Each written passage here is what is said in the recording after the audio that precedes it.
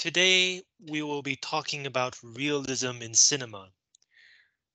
This lecture will be a little bit abstract, 可能会有点抽象. So I'll try to help you understand what I'm talking about. When we think about realism in movies, one way to think about it is, could it happen in real life? So this is realism or realism versus fantasy, right? Is this our world?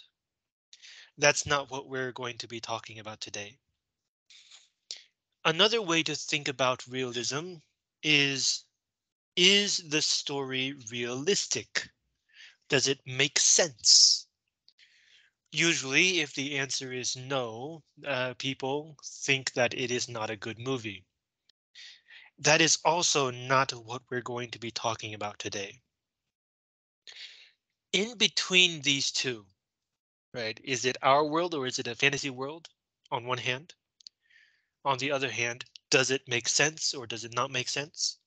In between these two, there's a question that we will be talking about today, which is, are we part of this world or are we just looking at this world?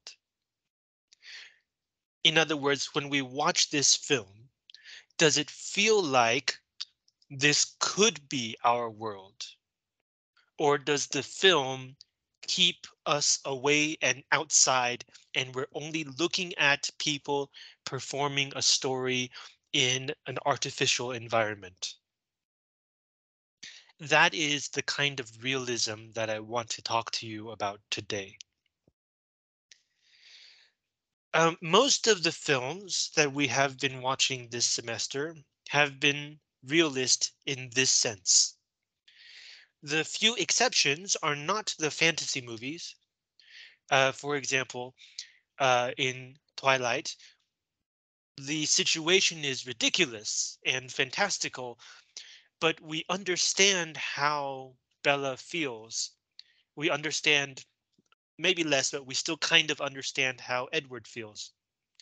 The world, it feels like we have been brought into that world. It could, if like uh Edward really existed and vampires and werewolves and whatever, it feels like if those things were real, this world could exist. Or in Constantine, it's the same issue. There are so many fantasy elements. But if we accept that these elements do exist, like if we think that they exist, then that world feels like that's how it should feel. 就是如果那些元素真的存在的话，那个世界的感觉大概就是它呈现那样子。Right? It brings us into that story world. So the less realist films that we have seen this semester are, one of them is Bound. When we watch that film, there's nothing fantastical about that film. Everything in that world could exist already in our world. But when we watch that film, it doesn't feel like we have been brought into that world. It feels like we're watching things happen to people. And however we feel about that film comes not from any kind of identification, 认同, any kind of vicarious experience, 透过他者的共同经验. Our feelings about that film come from the arrangement of the situation. Like, what is the danger for these characters? What might the bad guys do? How will they get out of this situation? It's a more abstract, we might say less subjective kind of story presented to us. The other less realist film that we have seen so far is the film we watched during the first week, Day for Night. Now, everything in that film could, and in fact did happen. Because the director took elements from his own life as a filmmaker to create the story for that film. But again, when we're watching that film, we don't get a sense that uh, this could be us. Like we are part of that world. We are simply watching situations happen to people. And our feelings about this film arise from the ridiculous situations, from the unreasonable requests of the actors. We're not joining the characters, we're looking at them from outside. I'm not quite sure if I explained that clearly enough. Do you kind of understand what I'm trying to say?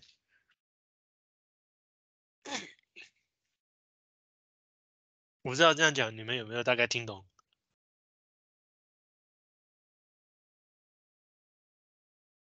还是不是很清楚。？Right. Um, so think about general comedy. We haven't been watching a lot of comedy in this course so far. But when you go out and you watch a comedy film, things are funny, people do funny things, they say funny things, but we often don't feel like, those people are maybe our friends. We don't really care too much about them. So, for example, uh, when we watch slapstick, which is a kind of comedy where people like fall down, run into things, get hurt, but it's a comedy. Why is that funny? When someone falls down in real life, we say, "Oh my gosh, are you okay? Are you hurt?" We worry about them. So when we watch this kind of thing happen in a comedy, why don't we care about the characters? Why do we laugh at them? And it's because that kind of comedy is not realist in the sense we're talking about here. That kind of movie sets the audience outside of the story. It's uh, looking at uh, looking at cats and dogs running around, right? If you think about the inner world of a dog as it's chasing a cat, right? It's full of like energy, adrenaline, 肾上腺素, maybe even like anxiety. But when we look at them running around, it just looks cute and funny and adorable. We don't really think about how, for example, the cat is feeling being chased by a dog. Uh, it's afraid for its life. It's trying to uh, get away. And then if, for example, the cat makes it to safety somewhere high, like in a tree, and it looks back down on the dog, it's feeling a sense of arrogance, triumph, and victory. But we never think about that. To us, we're just looking at animals running around. That is the difference between uh, being part of a world or just looking at a world. Realism and irrealism. Is that better? 这样有比较懂吗？Little bit. It Okay, could be so it's a unreal world mm, opposite. right, Okay. right. So this separation between realism and irrealism is not just in the cinema, right? Any kind of story that we read, any kind of story that we hear, there is this same separation. Are you allowed into the world of the characters, or are you simply looking at the characters and the story from outside? So today, the main topic I wanted to talk to you about is how do you create this kind of realism? As I'm sure you all know, if you try to write a composition or a story or an essay, and you simply write down what happened, uh, who did what, 就流水账, it doesn't feel real. right? It just feels like you're listing events and people. So how do you create realism? How do you bring your reader or your viewer into the world of the story? I think the main point is you have to give the viewer, in terms of movies, you have to give the viewer somebody that they can identify with. 他们可以认同的. In other words, this character that you choose, you will tell the story from the perspective of that character. We know that when something happens and there's more than one person, there's more than one perspective, right? This person's looked at it this way, the other person understood it the other way. If you don't pay enough attention to this question of perspective, then one event will be told from one perspective, another event will be told from another perspective. You might even accidentally tell this story from your own perspective, even though you're not part of the story. So the perspective of the director. And when you put these different perspectives together into one story or film, there is therefore no way for the viewer to find a solid entryway into the story. There's no single approach. If they try to follow the story along with character A, and the next scene is told from the perspective of character B, they have to start over again. They have to reassemble the story. They have to try to make sense again of what is happening. If you tell the whole story from the director's perspective, then the viewer will have no way into the story at all.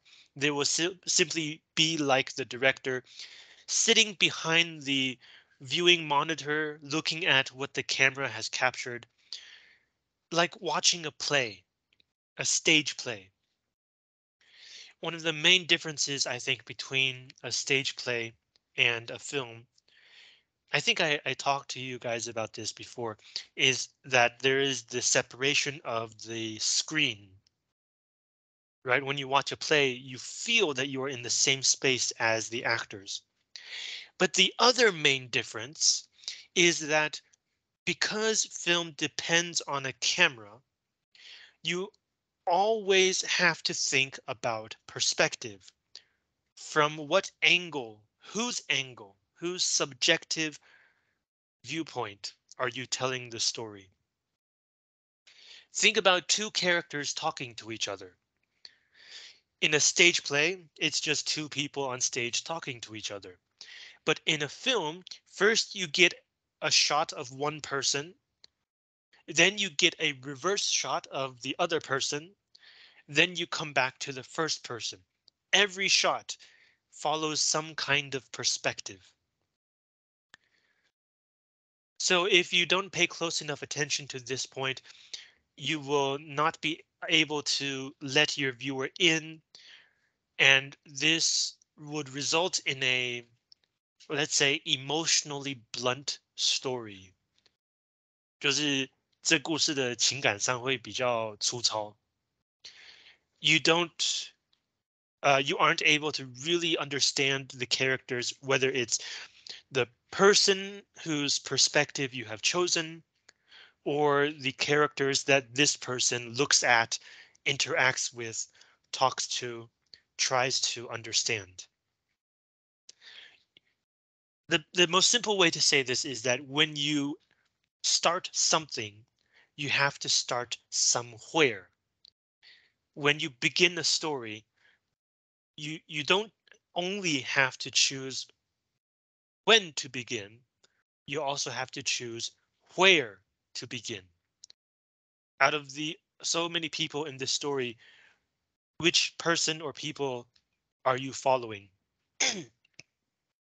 So the clearest example of this from a film that we have seen in this course is probably Underwater. The story begins with one character, and then slowly as she moves through the underwater drilling station, she collects other characters. And most of these are supporting characters. Uh, but then she meets the captain, and the captain, of course, is the most important person inside the world of the story. So anytime the captain is in a scene, he will also seem very important. But when we pay attention to scenes where both the captain and the main character, played by Kristen Stewart, are in the same scene, usually there's also other people in the scene, and the perspective is as a team following a captain. But when they're walking underwater, you can't see everybody at the same time. That's part of the design of the film, is the visual obstacles. And so we go back to focusing on our main character.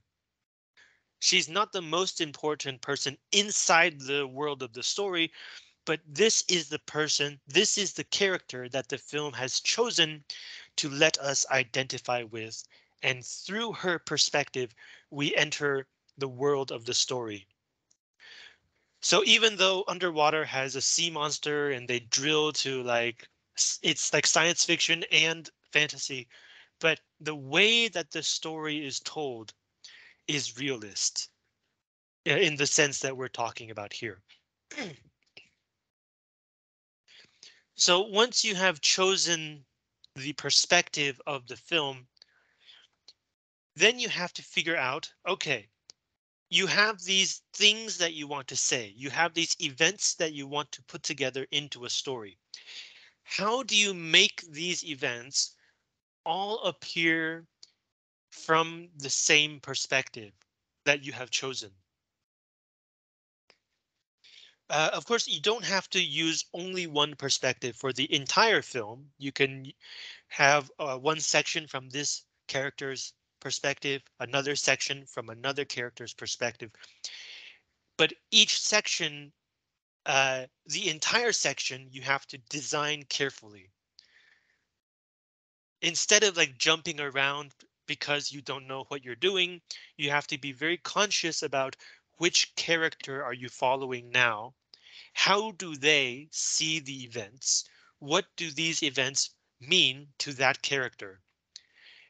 And if you switch to another person's perspective, you have to rethink these questions for that section also. Uh, so one example of this is in Bound. We have two main characters. We begin from the perspective of Corky. She moves in, she does like the house renovations, and then she meets Violet. But after they begin their plan, most of the plan is told from the perspective of Violet, because she's the one who's manipulating the men. She's the one who's uh, trying to direct the events of the film. So that film has two perspectives, and we switch from one to the other. The switch makes sense. You can't tell the whole story from Corky's point of view because for most of the plan, she's not inside the room.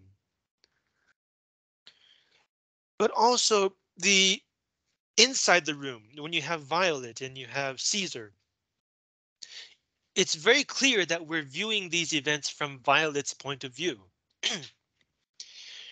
uh, when we look at Caesar, we understand his behavior through the information that Corky has analyzed with Violet, right? When they're planning what to do, Corky tells Violet, oh, Caesar will probably do this, Caesar will probably do that. And so when Caesar does do this and do that, we're not focused on how he thinks and he feels. Instead, we're focused on how much his behavior fits the plan. And the person who knows about the plan inside the room is Violet.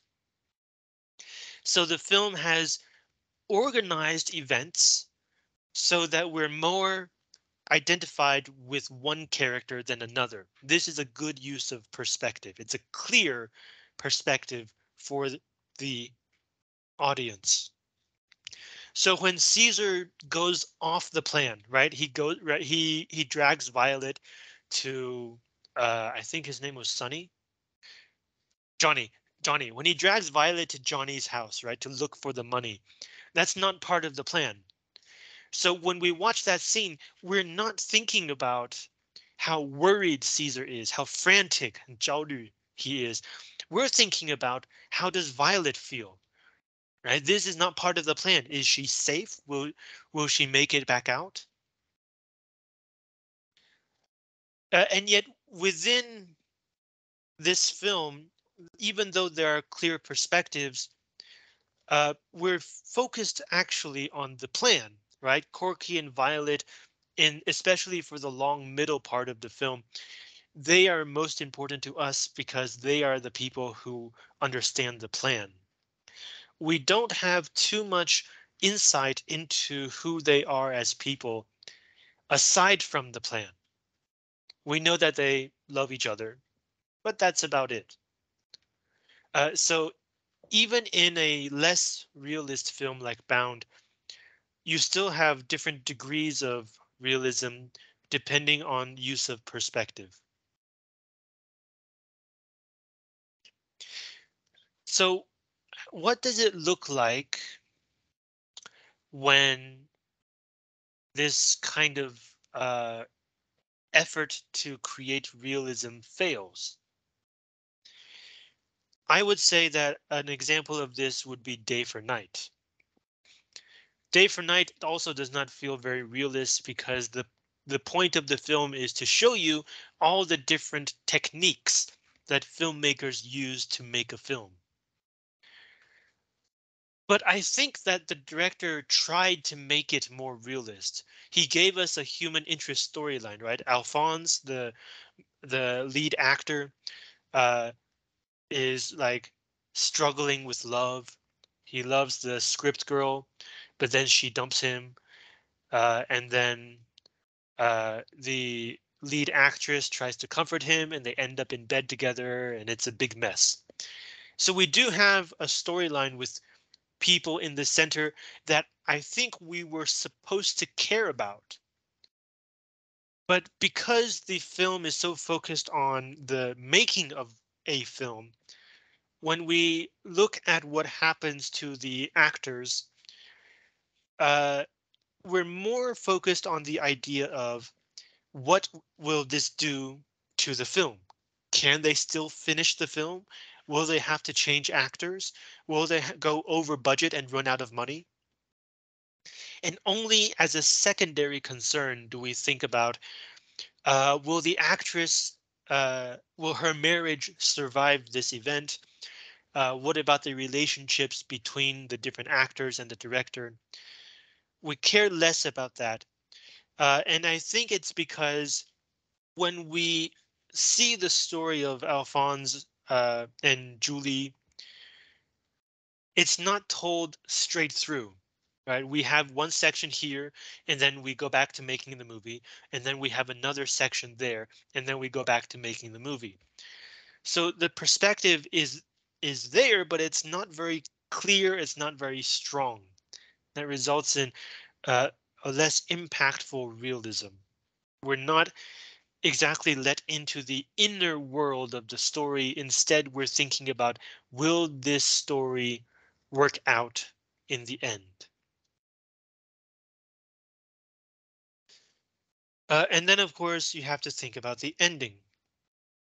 So many movies with good ideas that start off good end up with a bad ending.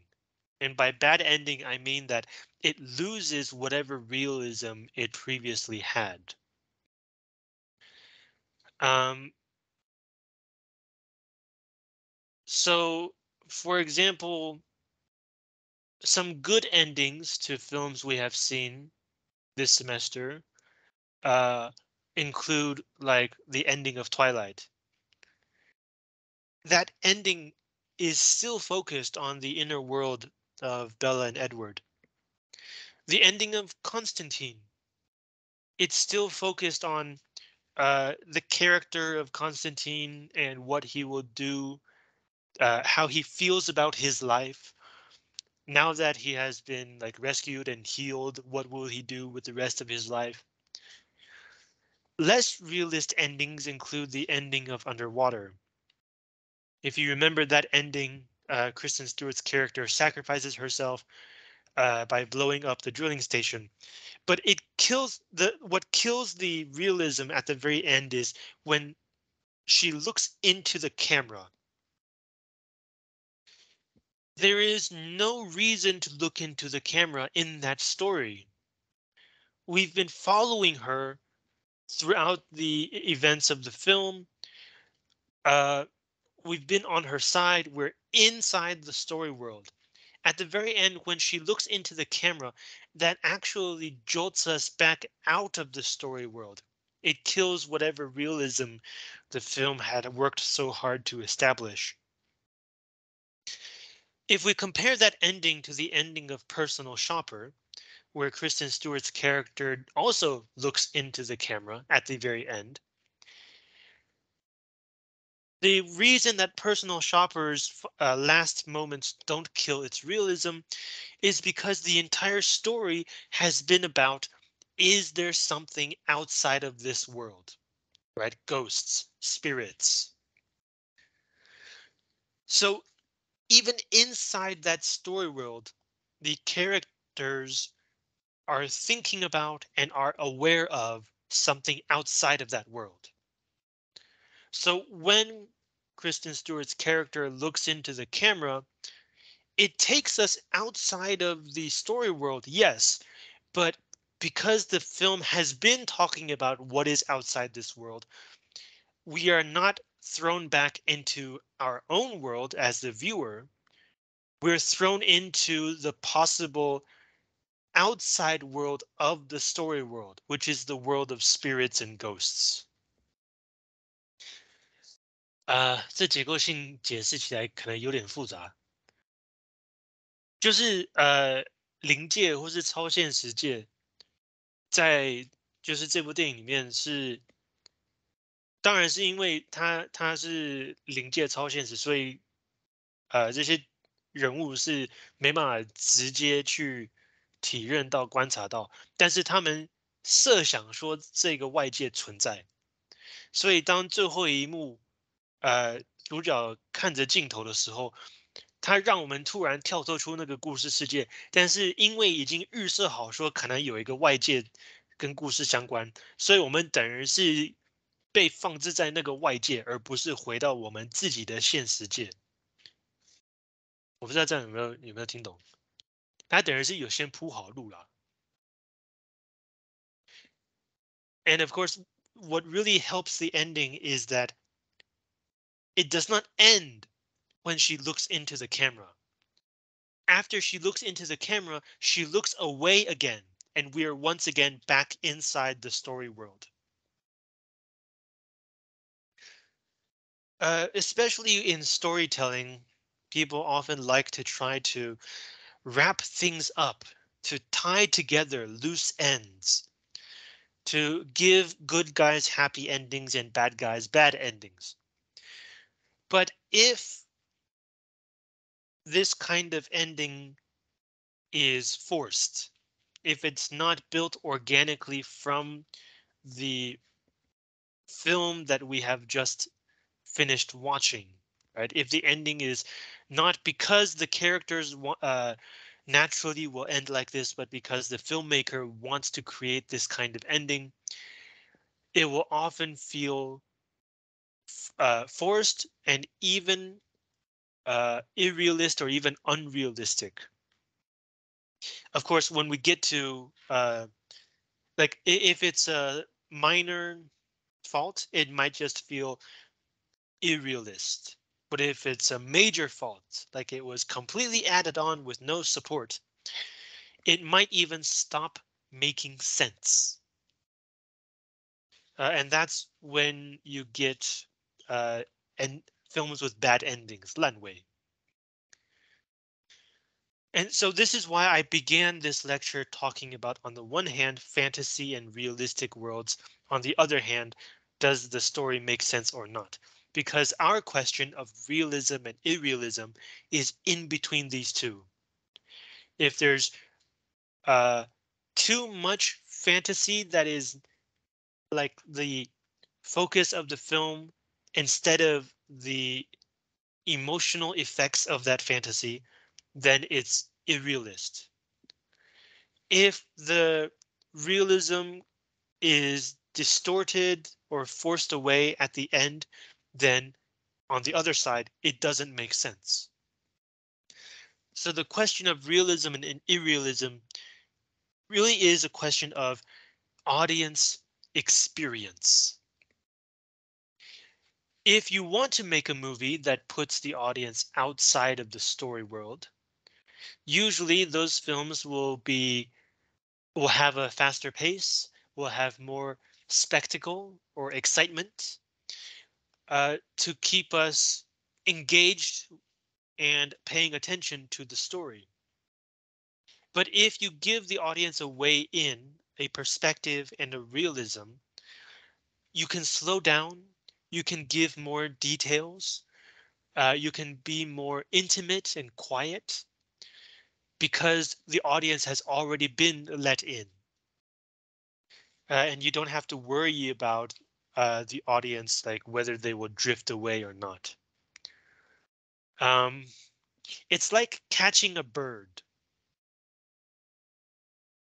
If the bird is outside of the cage, like maybe like it's standing on your head or it's standing nearby, you always have to worry about will the bird fly away? And so you do things to entertain the bird and keep it there. But if the bird flies into the cage and you shut the door of the cage, well, let's not shut the door. Let's say it flies into the cage. Then even though the door is open and the bird could leave, it's much less likely. They've already agreed to enter the cage and the bird is sitting there, or I guess standing there quietly. Uh, and that kind of bird is a metaphor for the audience. If you let the audience in and they are willing to enter into the realism of the story world, it's much less likely they will want to leave unless you fuck things up and, for example, like you shake the bird cage and you scare the bird, or you give the bird something that it doesn't want to eat or something, right? Then the bird will want to leave. But it's two different ways of telling stories. Does that make sense? 我不知道这样讲有没有听懂? Do you have questions?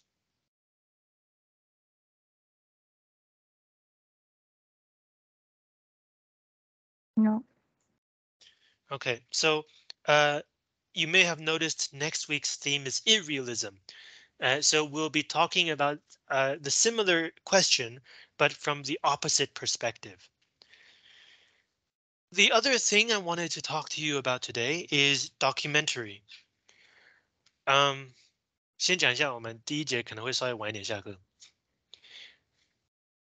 Most people, when they think of documentary, 纪录片, they think that, oh, this is a movie that will tell us about something that happened.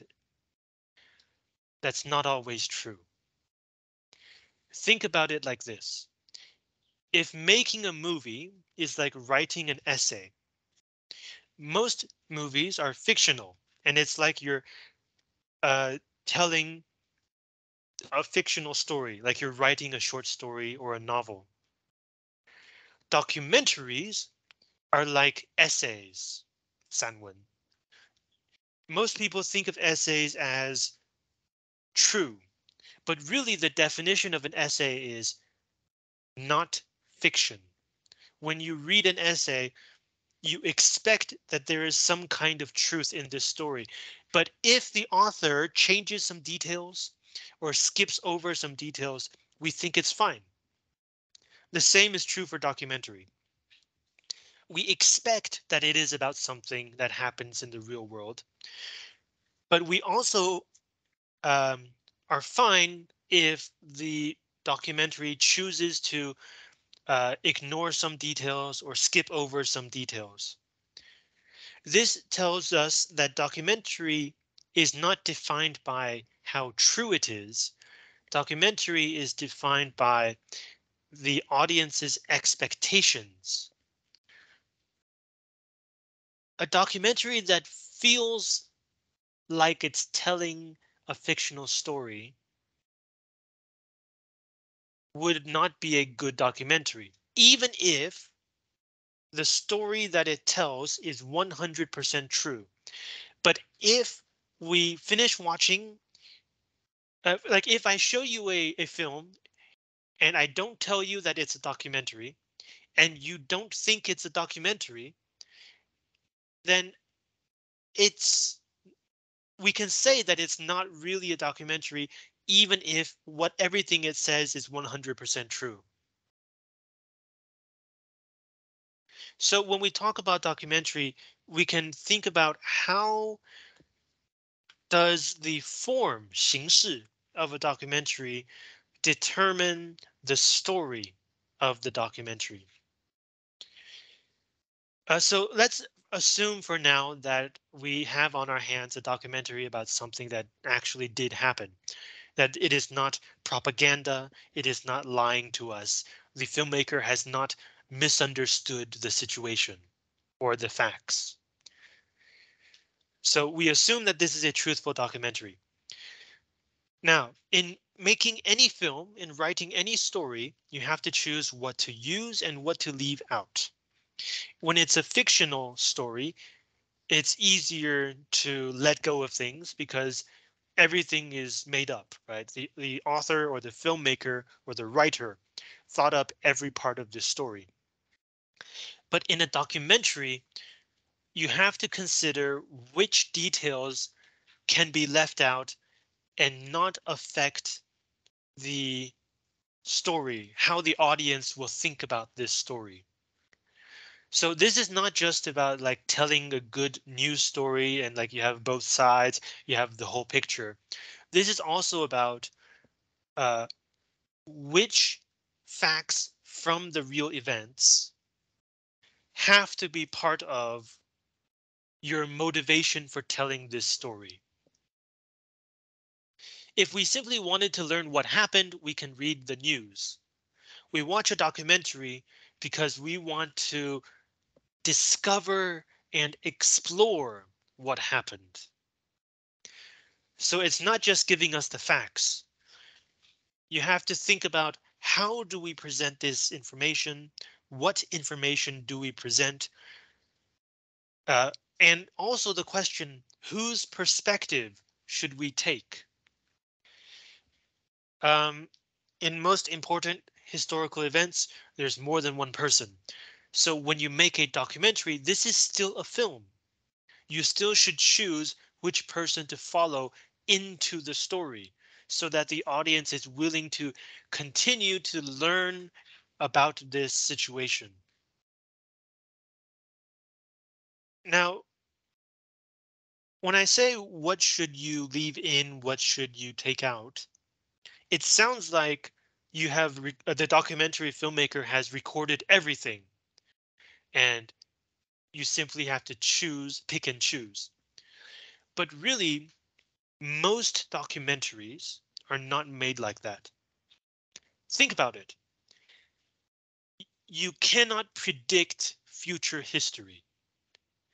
How do you know that this thing will be important? How do you know when you should be recording things with your camera? You can't record 24 hours a day, 7 days a week, 365 days a year. Yeah, at least you have to change batteries. You yourself have to rest and plan. You're still making a movie. Making movies, as you know, takes a lot of time and energy and money. So you it looks like you kind of have to know when to record and when you can put down your camera, which of course is impossible. If you're really capturing events as they happen, it's impossible for you to know this. So usually people make a documentary by uh, finding a topic that is worth uh, promoting or spreading information about. And then for most parts of the documentary, they do what are called reenactments, 重演. They find the person involved in the story and they ask this person to perform what happened when the important thing happened. Uh, a very simple example of this is like uh, when you watch a news report, not like a simple news report, but like one of those hour-long news reports or like 10 or 15-minute long news reports on TV. For example, Taiwanese news channels really love to introduce restaurants. So you're watching a 10-minute piece introducing a restaurant. You will always have one shot of the restaurant owner like cutting vegetables or like stirring the soup or something.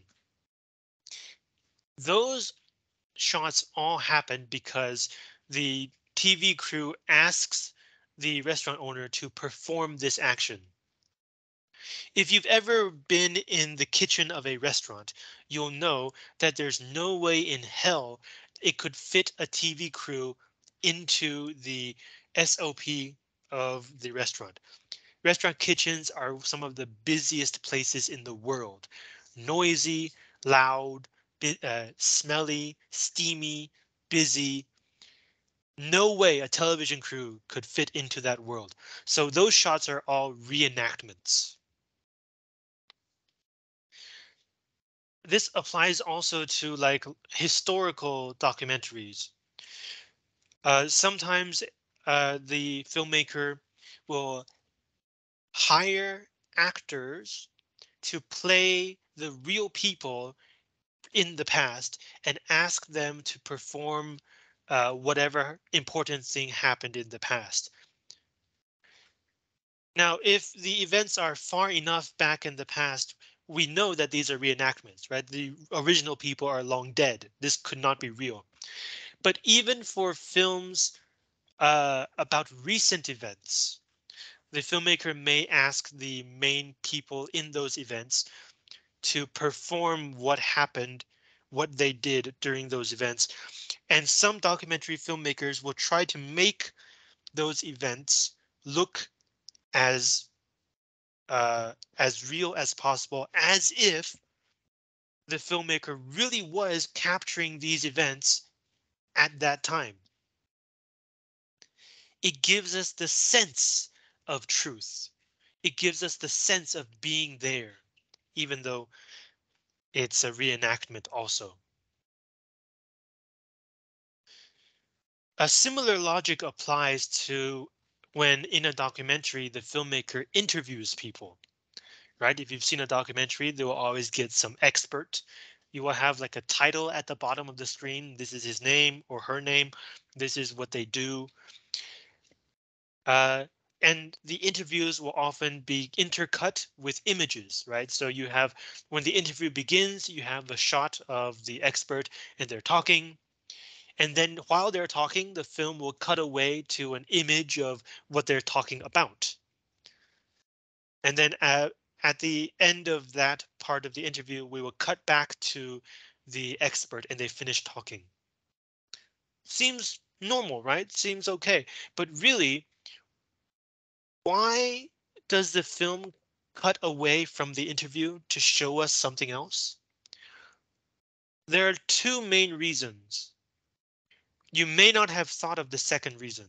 The first reason, obviously, is because it's more boring to look at someone talk, and it's more interesting to see an image. After all, we're watching a movie. We're not reading a news report. But the second reason is because if we're not looking at the expert, the filmmaker can do some tricky stuff with the sound. The filmmaker may uh, cut some parts of the interview audio away to make the interview make more sense. They might cut away the spaces, the pauses between words and sentences to make the interview go faster. If we can't see the person, we don't know how real to life the sound of the interview is. That is the key principle behind documentary filmmaking. You tell a story that is supposed to be true, but you want to make it feel more true using the techniques of filmmaking. So the question of realism is at the center of documentary. How do you, like, if you've ever read someone's diary, you know that reading direct events directly as they happen often does not feel real. So how do you use the techniques of filmmaking to make the truth feel real? It's the central question of documentary. Now, once in a while, you will have a documentary where the filmmaker knows that something important is going to happen. So they're prepared and they're recording and they actually manage to capture the thing as it happens. How do they do it?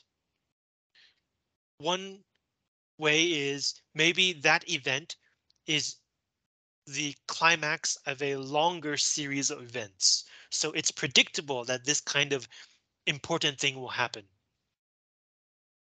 But you also have documentaries where the filmmaker themselves is affecting and influencing the events so that they're not just chasing the truth, they're also helping to bring the truth to their camera. One example is the film we will be watching today, Citizenfour. Citizenfour tells the story of Edward Snowden, a whistleblower at the National Security Agency of the United States. And he learns that the US government is basically spying on everybody. We know this now only because he told the world. How did he tell the world? First, he fled to Hong Kong, away from the US. Then he called in a journalist and a documentary filmmaker and told them he had something important to tell them. So in this situation, the documentary filmmaker was prepared and she was able to capture everything that Snowden says and all the information that he gives the world as he did it. That's why this documentary, and of course it's an important issue. So that's why this documentary won the Oscar the next year. Okay, do you have questions about documentary?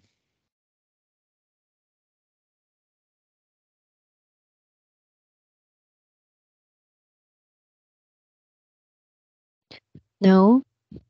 Okay, thank you. Oh, good. 没有晚下课，非常好. So let's take a 10-minute break. When we come back, please watch the film Citizen 4.